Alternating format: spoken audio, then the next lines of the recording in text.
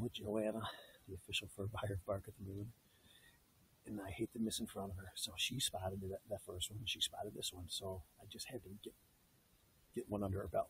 So I'll do a better job of recording. Stay tuned.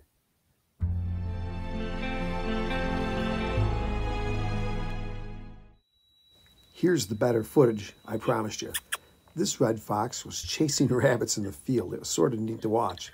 But when I turned on Baby Cottontail, he came right into us. So you could say this sound was better than the real thing. He was fully committed, bouncing through the field. The only question was, could I keep my nerves and calm and get the job done on this moving fox? Here he comes. He pauses briefly, and that was it.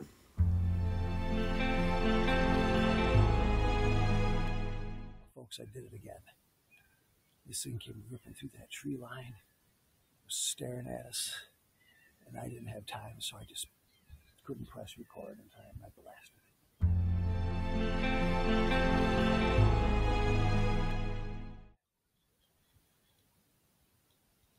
Ready?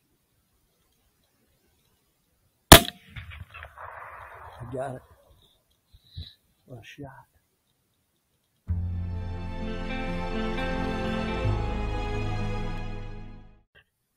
There was no slowing this red fox down. He ran to the call and was gone. A few minutes later, here came a 2 fox. I took aim at the first, and down it went. Then we saw another one rise with him, so I took that shot and was successful. But here's the interesting thing.